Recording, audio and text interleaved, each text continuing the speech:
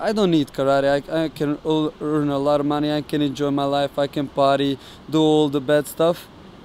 And subhanallah, I almost quit sports because of that. Yeah. 10 of us did the same tattoo on the same place, and we paid a lot of money for that. And one day, the shaitan put the idea in our heads. So let's go and let's do the tattoo. Yeah. We wanted to do the chemical. There's the people who paid in advance. I returned their money, said them sorry, I cannot do that. I national team, and after that 1 week I tore my left ACL. First of all, the girl that was tattooing told us that it will be primary, that will not stay permanent. Yeah. But it stayed until now. It didn't fade away. So now you went into the tattoo business. Now you started. Yeah, it was like fun. It was something that we wanted to do on ourselves. But in a couple of weeks, it started to be a big business. The people are coming and paying me to do the tattoos. Right. One of the best soldiers of Shaitan is the one who said, "Do it later." Yeah. You know. So subhanallah, don't wait. Don't wait 1 second. Trust. Just like the rent-a-car, you can't start like, you know, tinting it out how you want, you know, putting graffiti on it and stuff. Yeah. What about our body? You know what I mean? Assalamu alaikum, guys. How you doing? Greens of peace in Bosnia, and I'm with the person who's known as the Bruce Lee from the Balkans. I'm so excited when I see young brothers who are practicing the deen, and they've been exposed to all of the temptations of the dunya. They had the dunya, but now they're giving it up for something even greater. Get ready to meet my brother Meris Muhovic here on the D Show. Don't go anywhere.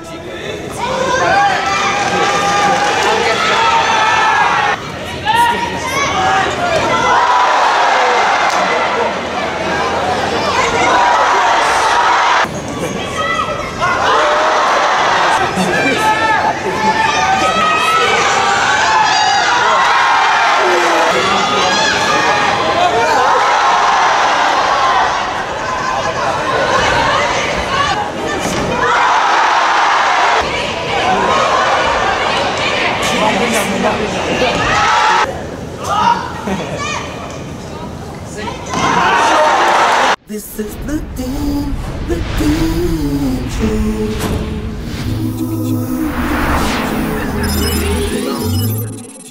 This is the Deen Show. This is the Deen Show. This is the Deen Show. This is the Deen Show. Assalamu alaikum, brother. How you doing? Wa alaikum salam wa rahmatullahi wa barakatuh. Alhamdulillah, brother. Alhamdulillah. So they give you the nickname, the Bruce Lee of the Balkans? I wanted to change it a little bit. Yeah? Like the bearded Bruce Lee, maybe something like that. Oh, that's cool. Sounds cool. The bearded Bruce Lee. So you've been involved now.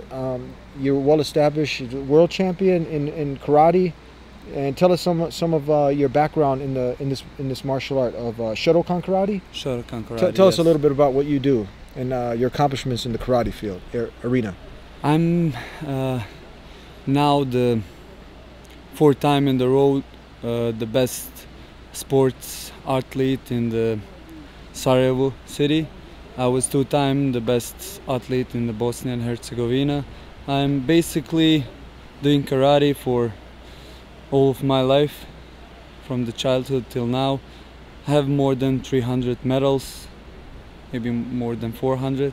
I cannot remember the younger ones, but the ones that are important are in the seniors. When I started to compete over 18 years older, I win the 2 European medals individually in 2014 and 2016. One was bronze and the other one was silver.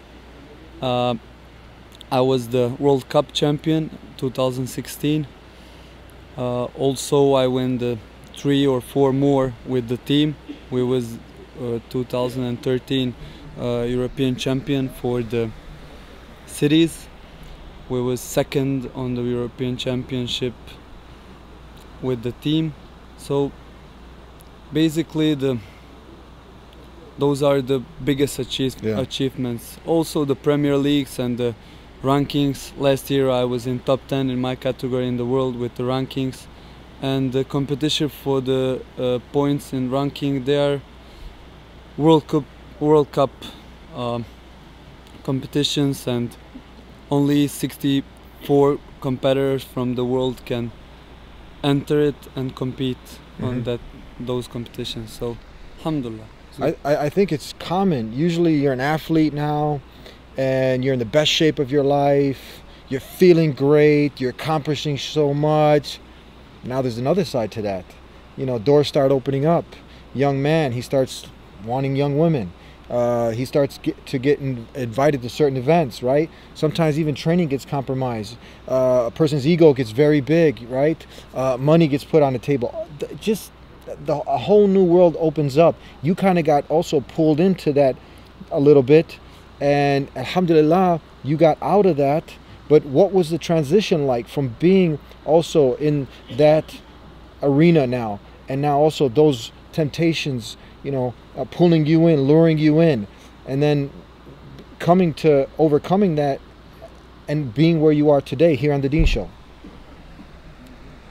SubhanAllah, it's a little bit hard to think about those days in Jahiliyyah, but it's just, you know, when you're young and I don't want to say famous, but well known in your city, and when you started to do all the bad stuff, back in the days we thought it was good and it was enjoyable and it was cool. So I did to do all the stuff that young people does, except the drugs, of course, because of the sports didn't let me to do that. I party a lot, I drink a lot, especially off season when I didn't have competitions, or after the certain event when I win it. Is that something that was common? Like, yeah, it's normal. It's common. Yeah, if you don't do it, you're like not cool. You're not cool. Yeah, and you're not that guy. So even if you're like the one guy that's kind of like, you know, trying to be, because I would imagine you come in and you're like, hold on, I got to stay focused, my training, but now everyone else is drinking. Do you get, because of the peer pressure, you just succumb to that and you start also, you know, because of the friends, bad company, you get sucked into it? I wouldn't say bad company, it's just the company that was...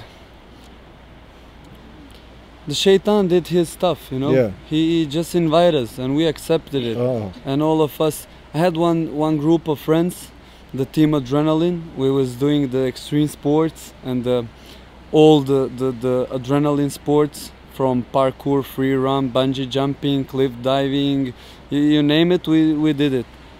And one day the shaitan put the idea in our heads, so let's go and let's do the tattoo. Yeah. We wanted to do the chemical formula of the adrenaline, like the little H and O's, you know, the chemical stuff. And we did, and the 10 of us did the same tattoo on the same place, and we paid a lot of money for that. And when we get back home, first of all, the girl that was tattooing told us that it will be primary, that will not stay permanent. Yeah. But it stayed until now, it didn't fade away.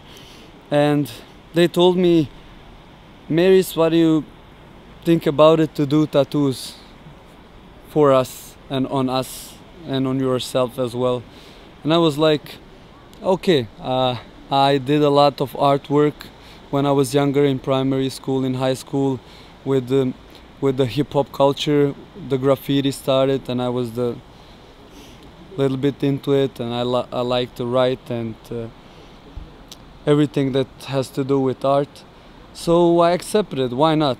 We ordered it, waited a couple days to get the shipment from the eBay, and we just started. You made it into a, so now you went into the tattoo business now. You started it was like fun. It was something that we wanted to do on ourselves, but in a couple of weeks it started to be a big business. The people are coming and paying me to do the tattoos. Wow.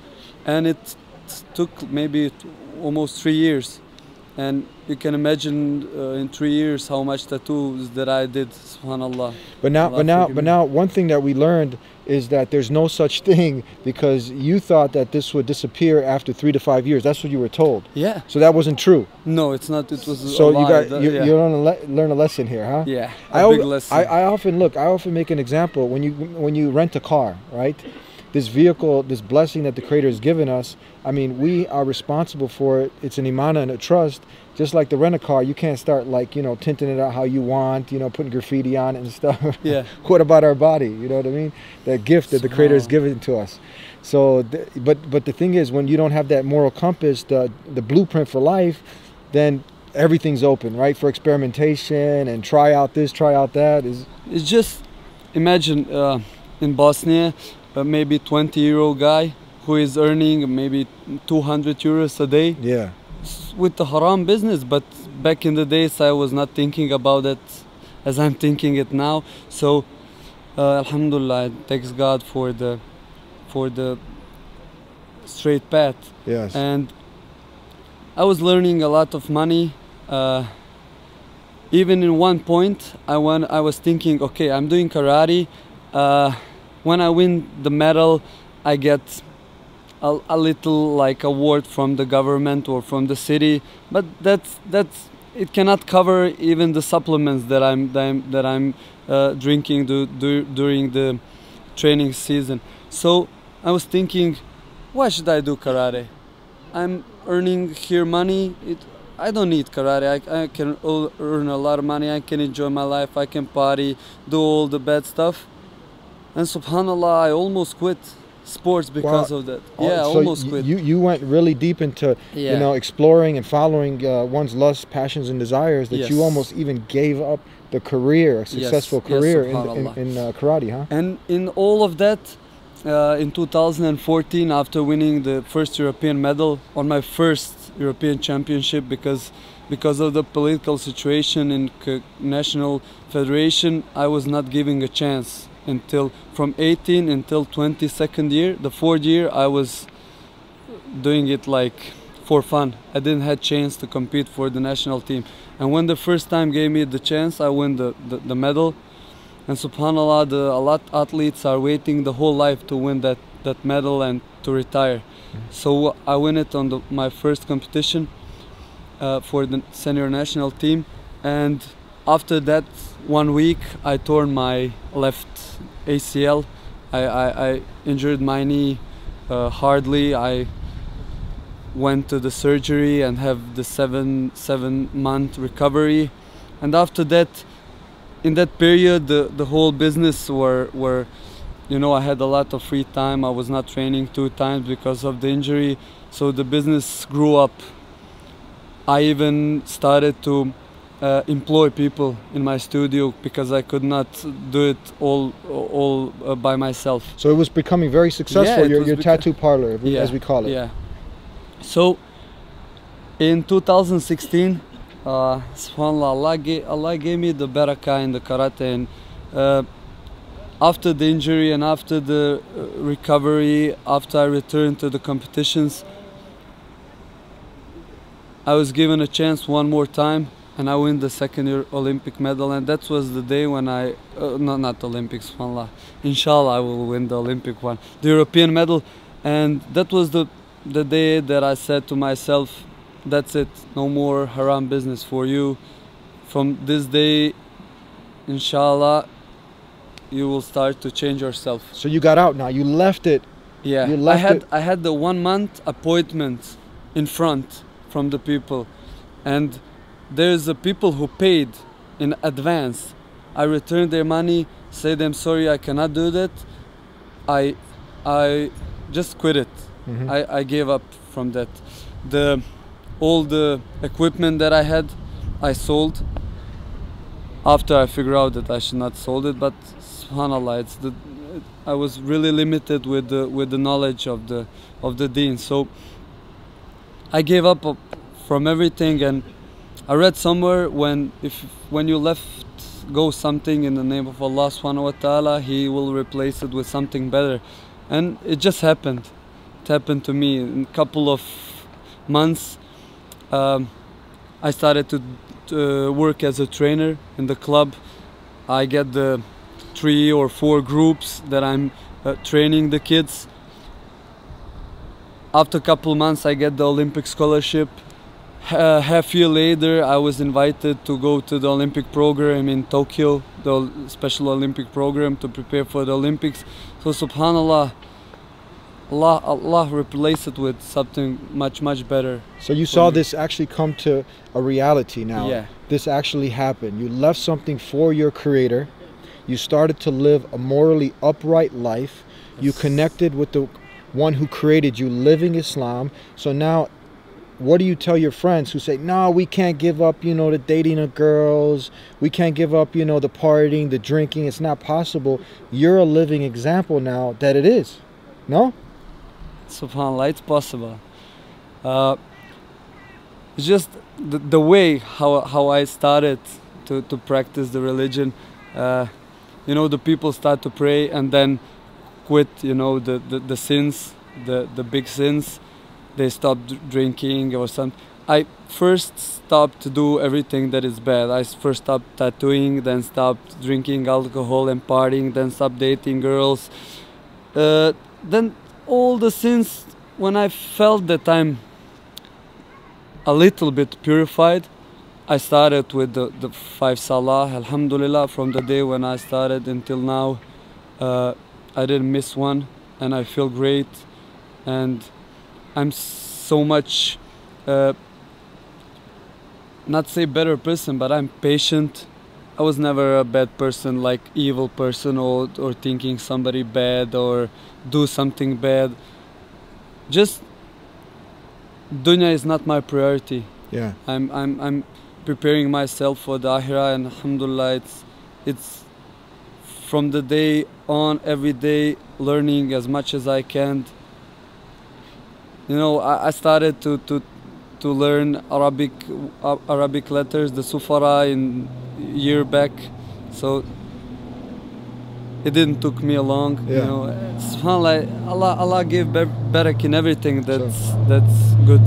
That's amazing to see. And like when we talk about give up drinking, I mean, you got hundreds of drinks. You want protein shakes? Go ahead. You want a nice smoothie? Go ahead. Vegetable juice? Go ahead.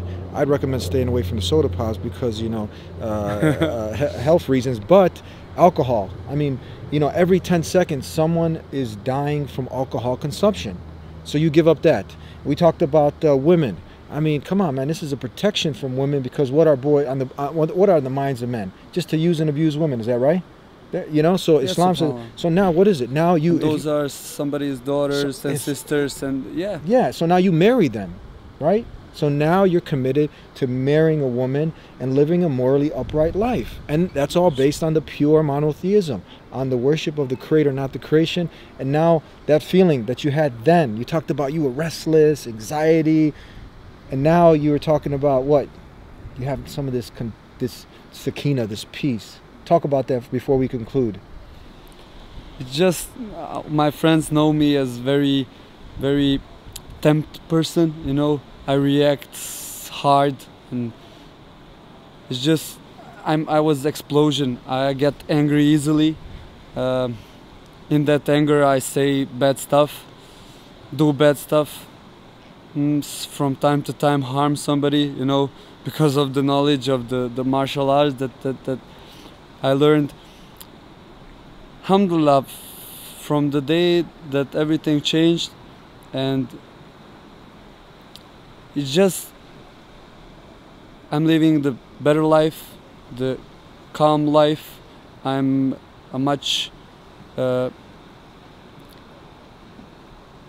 do I say, it's just sabr, you know. Yeah. I'm more patience. Yeah, more patient. I put things. I slept one day and then do something, think about it, and then do, and then react. I don't react immediately. Everything that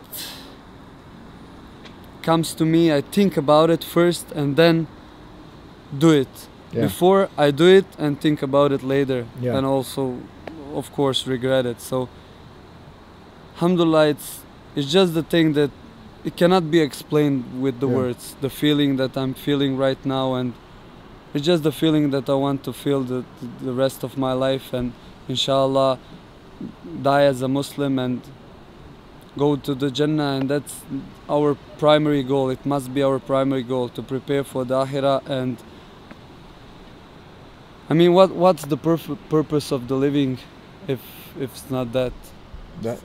That's deep. I mean, because all of us, at any moment, you have people who are in the best shape of their lives and they just drop dead. Car accident, plane accident, you know, heart stops.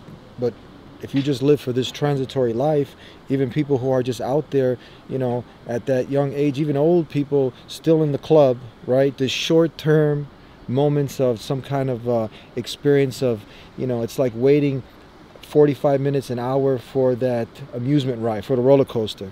But then what? You enjoy for 30 seconds, but you're still depressed. Yeah. You forget about it for a little bit. So you're at the nightclub, you're hanging out, drinking, and just life is ticking, going by. But you haven't figured out the purpose of life. You figured out the purpose of life. You're another testimony, example that when you transition from living according to your nafs, your desires, unhappiness, restlessness, then transforming your life and now living a morally upright life according to the verbatim word of God, the Quran and the Sunnah.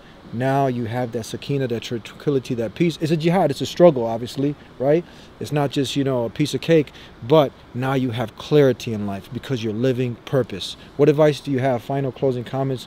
You're a success story, someone who's at the pinnacle now, inshallah, God willing, you go to Olympics and win that gold medal.